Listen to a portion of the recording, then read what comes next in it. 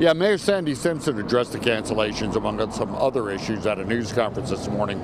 And later in today's city council meeting, the county health director gave an update to the council about the coronavirus itself. It was announced today the Touch-A-Truck event scheduled for Hank Aaron Stadium was canceled for this Saturday because of coronavirus concerns.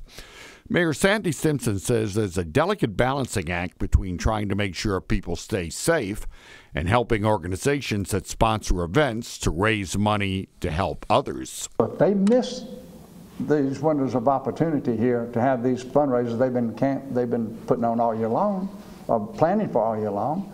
What will be the impact on that organization to later provide services that they're providing to those in the greatest need? The mayor also said he wants to be careful not to overreact because so many families live week to week on paychecks.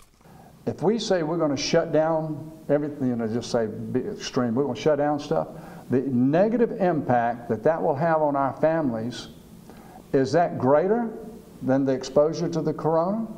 During today's city council meeting, City Health Officer Dr. Bernard Aisho talked to the council about coronavirus concerns.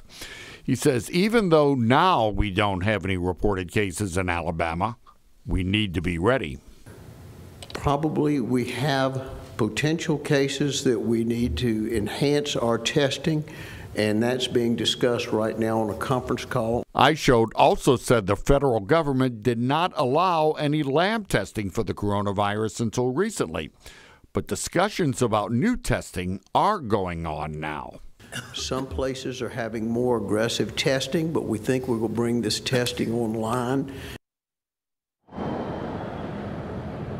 And right now, Alabama remains at this point one of 4 states without reports of coronavirus. Reporting live, Steve Alexander, Fox 10 News.